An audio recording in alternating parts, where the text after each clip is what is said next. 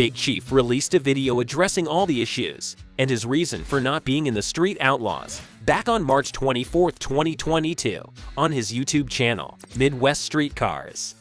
We thought everything he said was all there was to it, and it sounded quite reasonable as well. But then just 2 days later, on March 26th, Reaper, another fellow co-star of the Street Outlaws, also released a video on his own YouTube channel, Street Outlaws Represses, talking about the Big Chief and his problems.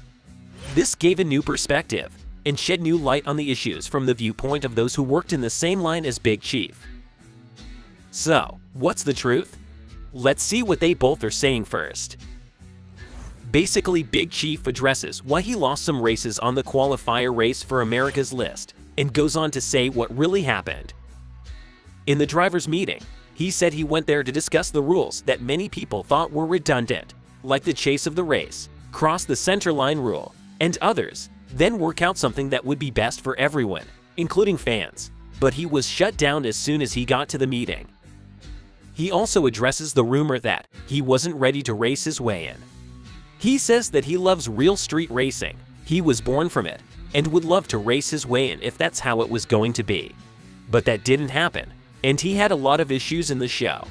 He admits that he did make some trouble, but didn't make any excuses about it.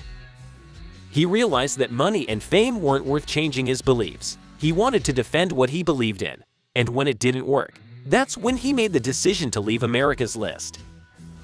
That's what Big Chief said in his video. But to refute this, Reaper made whole another 40-minute long video, saying things from his perspective. Reaper mostly disagreed that the production company picked on Big Chief.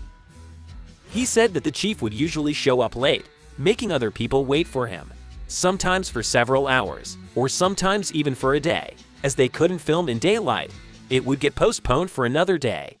He alleged that Chief was also a master manipulator and would change things on his whim.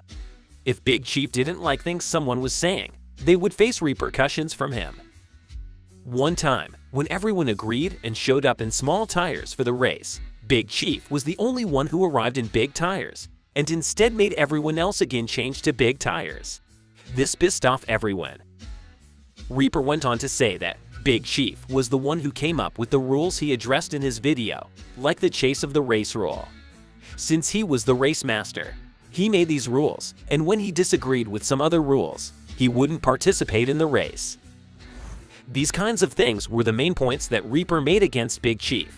So who's really telling the truth?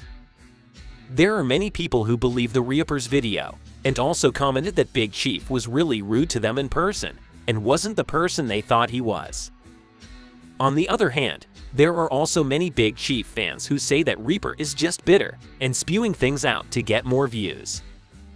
However, the question remains, is Big Chief really that kind of guy, or is Reaper making things up? Well, as the saying goes, there are 3 sides to every story. Your side, my side, and the truth. So, in this matter as well, the truth is probably somewhere in the middle. Some things that Big Chief said are likely true, and some things that Reaper made in his video are also probably true. It all comes down to this question. Was Big Chief fired, or did he quit of his volition? And that's it for the video. What are your thoughts on this matter? Do you think Reaper is just salty, or there is a hidden side to Big Chief's story? Do comment on what your thoughts are. Hit the like button and subscribe to our channel if you like the video, and stay tuned for more.